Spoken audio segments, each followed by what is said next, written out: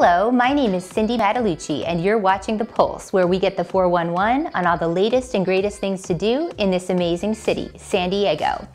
From the newest bars and restaurants to the chicest boutiques, to the gyms and the trainers that are getting the people of this city buff 365 days a year, to the place you want to go to get your spa on.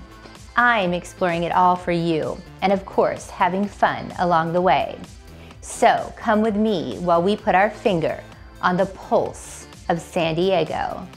This episode of The Pulse was brought to you by Windus Fernandez Brinkkord from Trilogy Financial Services. For all your financial needs, Windus and her team have got you covered. We have a special segment spotlighting California State University San Marcos and their College of Business Administration. Building on an innovative 30-year history, California State University San Marcos is a forward-focused institution dedicated to preparing future leaders, building great communities, and solving critical issues. Located on a 304-acre hillside overlooking the city of San Marcos, the university is just a short distance from some of Southern California's best beaches and an hour from the U.S. Mexico border. California State University San Marcos enrollment is over 16,000, and the university is fully accredited by the Western Association of Schools and Colleges. We sit down with Miguel de Jesus, the Director of Business Development at the college, and Roger Hertzler, Director of Business Community Projects, to discuss some of the unique programs that they're offering in this department. Watch this. Hey everybody, it's Cindy Mattalucci, your host of The Pulse and Live with Cindy. We're here at Cal State San Marcos at the College of Business Administration with Miguel de Jesus, Director of Business Development, and Roger Hertzler, Director of Business Community Projects. How are you? We're doing great. Good morning. Nice to have you. I'm so excited to be here. I have my coffee mug all ready to go. So for the viewers that are not aware of the College of Business Administration, can you guys give us a brief background on what you do and what you guys focus on? Well, so College of Business is one of several colleges here at Cal State San Marcos. Our focus is on what people typically think of as business units inside an organization. So for example, our students focus on majors such as marketing, accounting, finance, management information systems, also entrepreneurship. And what we do is we take students that are interested in those topics, we put them through a rigorous program of education with top quality professors, and by the end, they're ready to go and get into those organizations in those business units. I love that. Well, and Miguel, you have had an extensive career in the private sector in various leadership roles, entrepreneurial, now in higher education. At the college, you've been here for 4 years. So tell us a little bit about what led you to make the contributions today at the school. So my journey begins in New York City a long time ago. And one of the things that I learned growing up where I did in Manhattan was the fact that if you want something, you have to surround yourself with people, hopefully, that are smarter than you are, and also to go seek the information and knowledge that you need in order to perform. So in 2018, I reconnected with an old friend who was the dean of the university, the dean of the college at the time, Jim Hammerly. And he asked me what I was doing. We had a conversation, and since he considered I had so much free time, he invited me to join him here at the College of Business to help support the growth of the college, and also, probably more importantly, help support the students towards student success. So that journey has driven me here. And among the things, as Roger just mentioned, that we do, we are very focused on student success and helping them see the opportunities that lie before them and the opportunities that they can have to network with people who have the connections that they need in order to be successful in the marketplace, Cindy. I love that. Everybody needs this. So you guys offer some signature programs here, and today we're going to talk about 2 of these programs. So can you guys tell us a little bit about the senior experience and the master's experience programs and how they benefit? Because they're benefiting students, faculty, and sponsors. Absolutely. Great question. You framed it perfectly, because there are 3 contributing elements to what we do. My role in the area of business development and seeking and sourcing solutions for the business community, both for-profit and nonprofit, revenue generating and those that are philanthropic focused, is to help them solve issues that every business organization has. It's either the development of a business plan, development of a marketing plan, or in the case of philanthropic organizations, Cindy, doing the analysis to help them quantify the efforts and the results of what they do for and with the community. Let me give you an example of one. We did a research study for the Boys and Girls Club of San Marcos. I had asked the CEO to give me the economic impact of what they do for the community. And that CEO did a fantastic job at doing a presentation.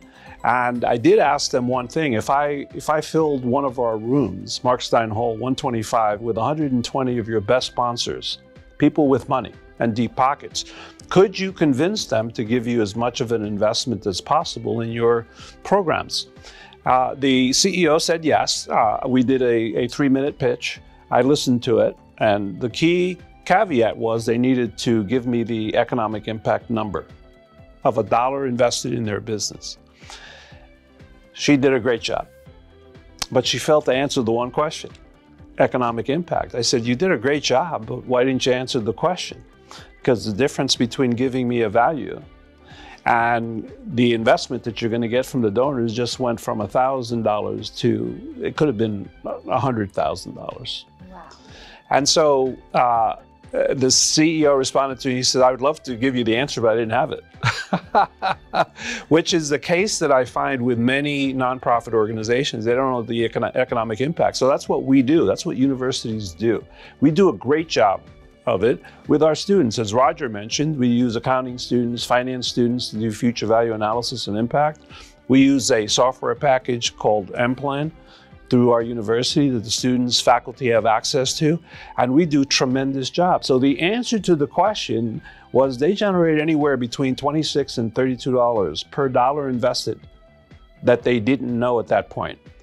Now that effort has generated tremendous interest, tremendous investor confidence, and more importantly, the community at large is benefiting from the increase in donor base. That's amazing. And you guys basically sort of fit the sponsors organization's needs. So Roger, how do projects get matched with the teams and the faculty advisors?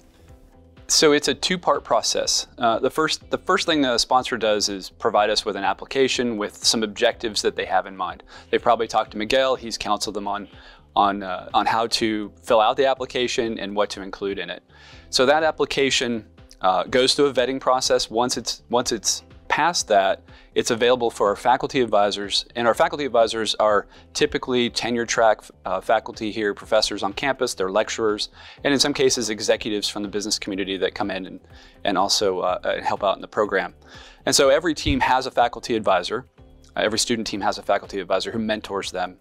So throughout the selection process, the faculty advisors get first kind of pick. They review all of the projects, they look at the projects they think are most relevant to their experience and background and interests.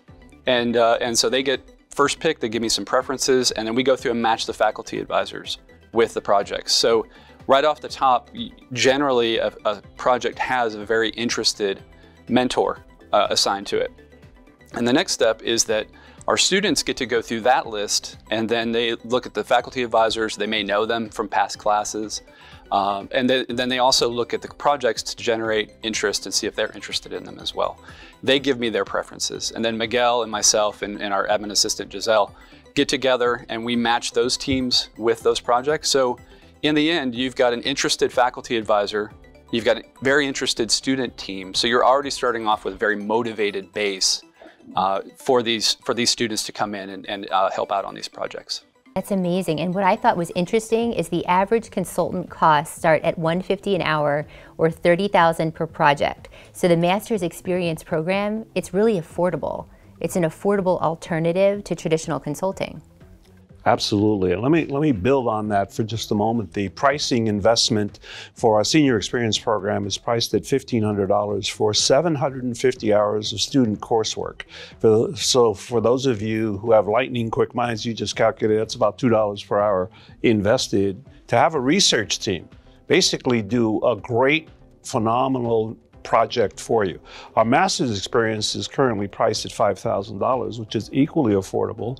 And when I do analysis in the commercial marketplace, as many of you have done yourselves, a project like what we do, and I'll show you one, is usually valued at about $30,000. So we did a project for the San Diego Children's Discovery Museum, which is phenomenal. I spoke to the CEO yesterday, and the CEO was so still excited with the results of the project. They've been able to accelerate, as a result of our research and recommendations, their investment funding by about a full year and a half. They're $500,000 ahead of their schedule.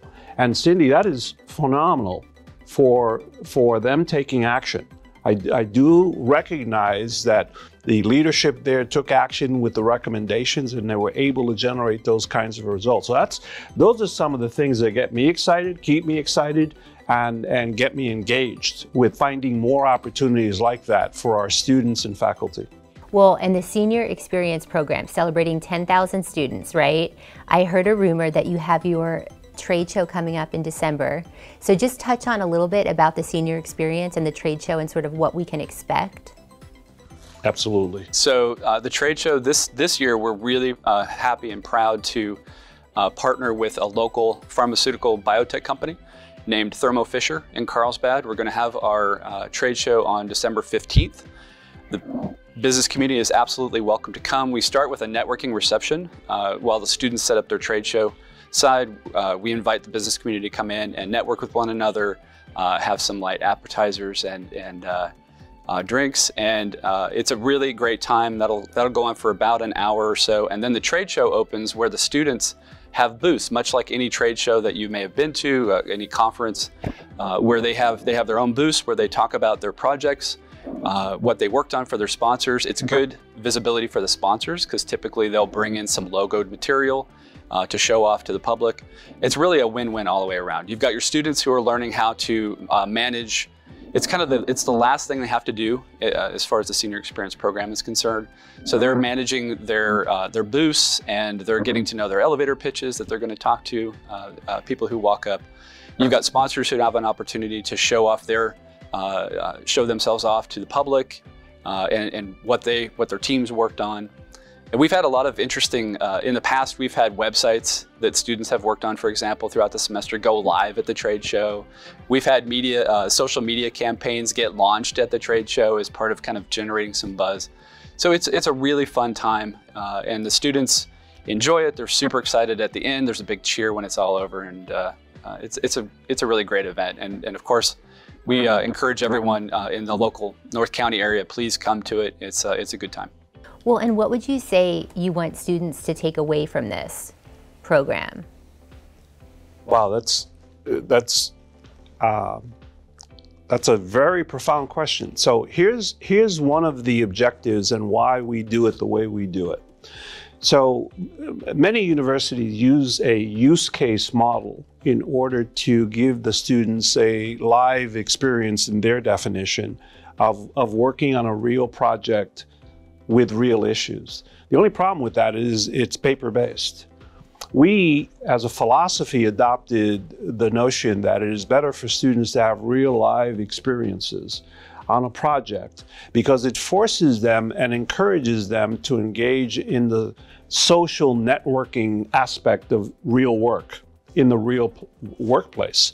And it also helps identify a real problem in today's market that business people are looking to seek.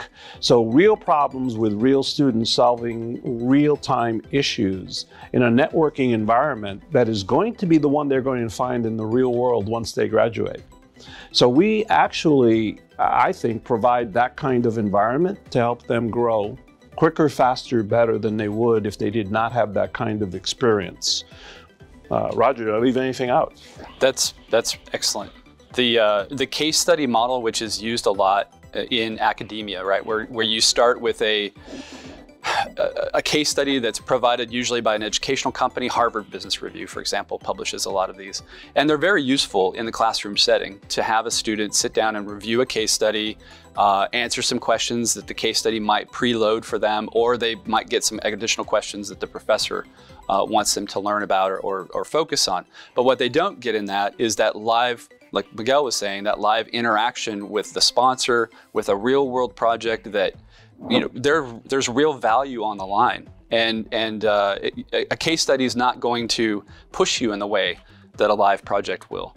And so I think the students gain a lot from our program, and it's a very unique one. There's at the undergrad level, I'm not aware of any program in this area for sure that offers that real world project-based experience. We're very, very proud of that. And our students get a lot more out of it than they would if they just sat and worked on a case study for, you know, for the balance of the semester.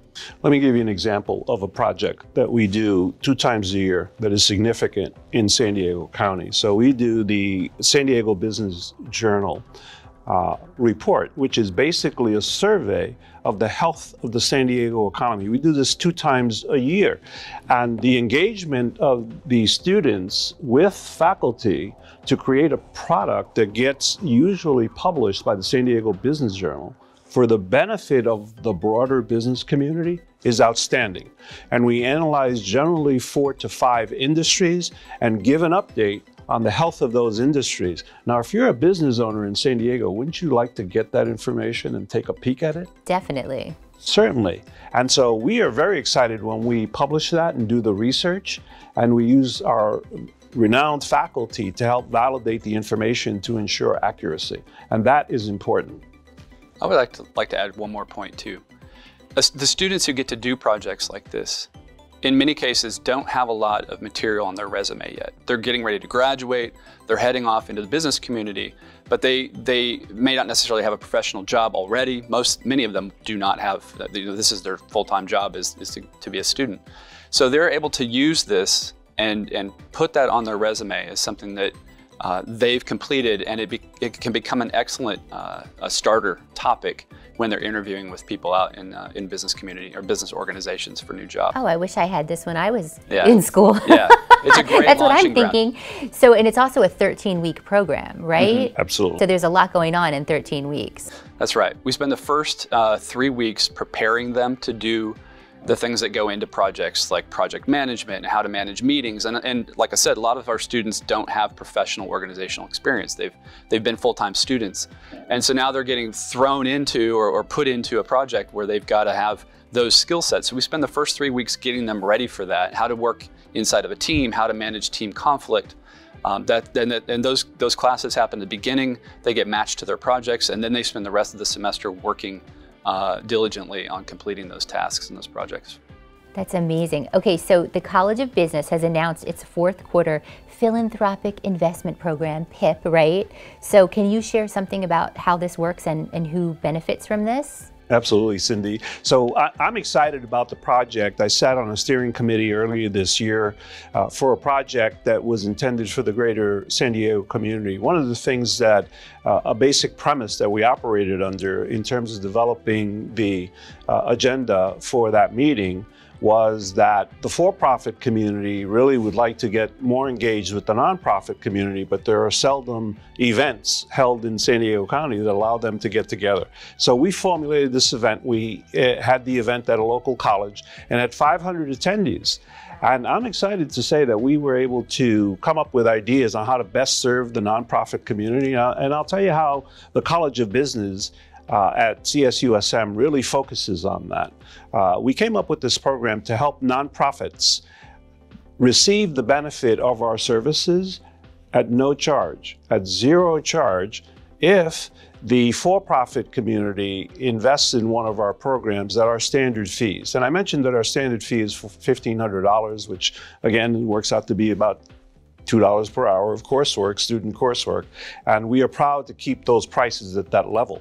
But for every one of those clients that come in who wish to give us a project, they will be eligible to refer their favorite nonprofit to us. And we will do a project for the nonprofit at no charge.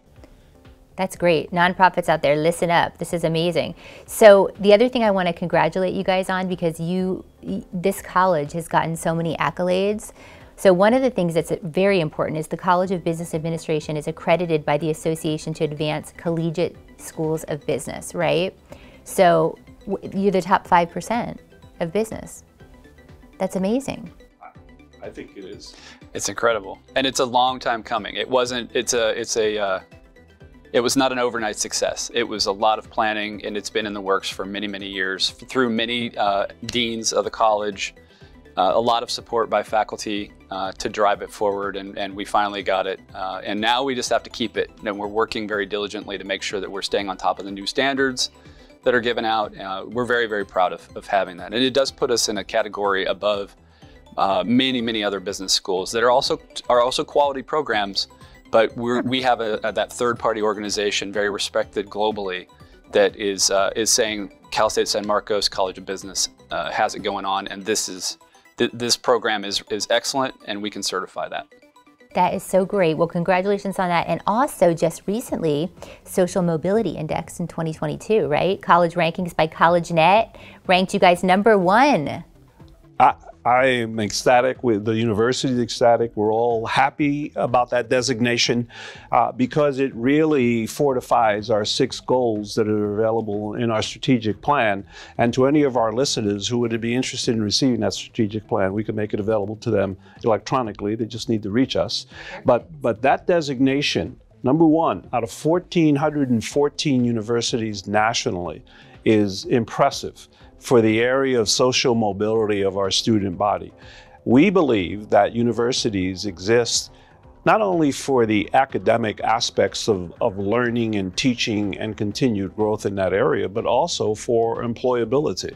And that designation really translates very clearly and vividly the impact that our programs are having at having our students get successfully employed and improving the Social Mobility Index, which in fact includes financial progress. So we're excited about that. Well, congratulations. And I'm sure that before we go, maybe you could tell us, what's your favorite part of your job? Roger, what's your favorite part?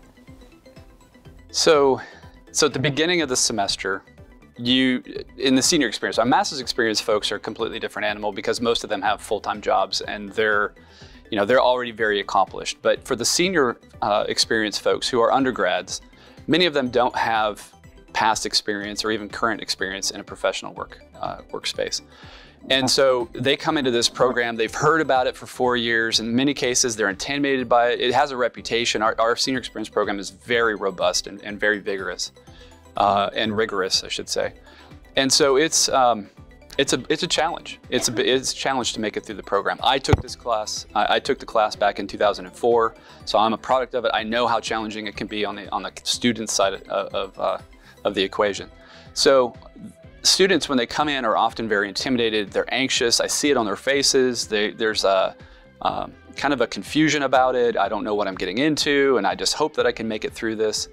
And as the semester goes on, and of course we prepare them in the beginning to be as confident as they can be at that point, but as the semester goes on and they work on their projects, you can see the growth. They are radically changed, frankly, over the course of the semester. And as they get to the end and they do their public presentations, we have team presentations that are in front of the sponsors, so they have to talk about their results and what they learned and what they recommend for the sponsors, which can also be very intimidating. When they get through that and they get to the other side, they have just a glow about them that it's hard to describe. It's a really cool part of my job, is to see them on that other side, knowing that they've made it, that they've survived the challenge, that they've rose to the occasion, and that the sponsor, frankly, has been given a lot of value in whatever that project was that they were working on. Well, thank you guys so much for your time today. You guys can find everything on the website to get more information about these programs and how to get involved. For more information on California State San Marcos and the College of Business Administration, you can go to csusm.edu/COBA. Don't touch that remote, because when we come back, we talk to some of the professors at the college. See you in a minute. This segment of The Pulse was brought to you by Clear Skies Capital. California State College of Business Administration offers leading bachelor's and master's programs, which are shaped by their world-class faculty and strengthened by a market-driven curriculum. They're dedicated to the success of their students with a focus on career development through engaging signature programs. We speak to a few of the professors to find out what sets this program apart. Check this out.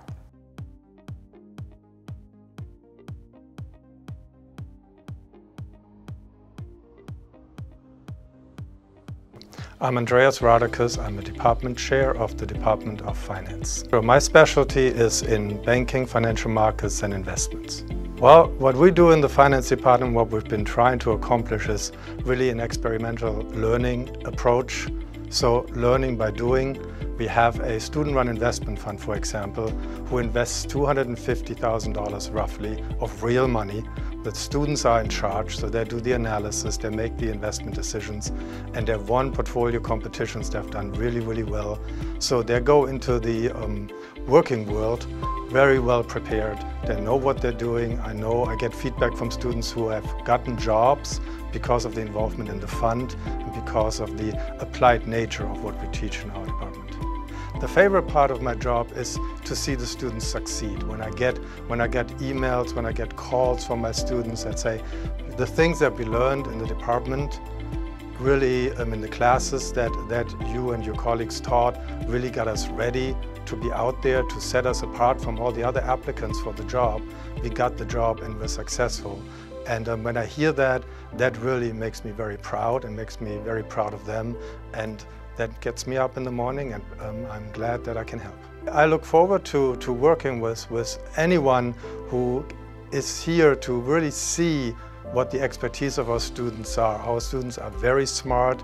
They can tackle every problem. I've seen it. There's nothing that you can put in front of them they can't tackle, and they certainly do have the knowledge to be helpful for anyone who needs any kind of help when it comes to financial analysis, valuation, and any kind of financial problems. Hi everyone, I'm Dr. Anna Zhou from the Accounting Department at CSUSM.